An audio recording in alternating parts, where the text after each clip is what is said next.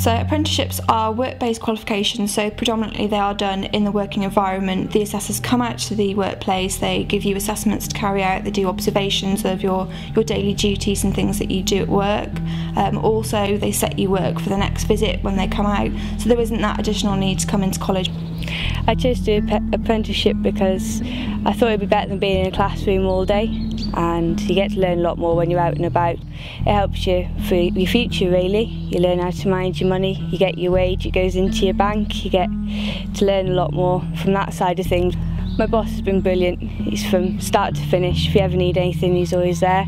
We get a lot of support from college, we get visits every 2 or 3 weeks, you have your paperwork sent to you, you get constant updates on how you're getting on. If you're ever stuck, there's always someone at the end of the phone.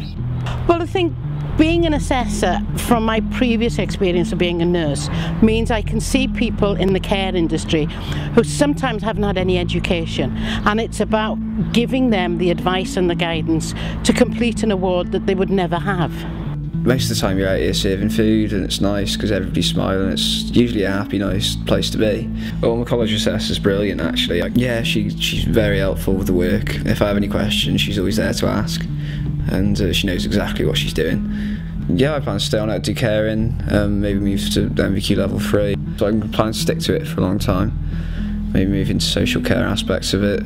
SPCC, Bernardo's is what I will eventually go on to. The benefits of an apprenticeship are that they get to work towards a qualification that's nationally recognised, while also being able to earn a wage and work for an employer that is in the industry that they're interested in. The apprenticeship framework consists of the main aim qualification, which is based on your sector-specific qualification. So if you choose business admin, then you'll do a diploma that's sort of suited to that sector. And then you have your functional skills, which is your maths and English. With some, you have to do your ICT as well.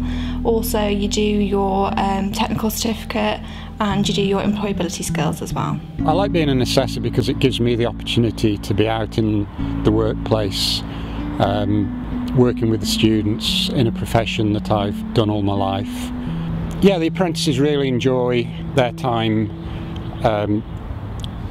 working as an apprentice. They very often follow from their apprenticeship into a full-time career, quite often at the placement where they've been during their apprenticeship.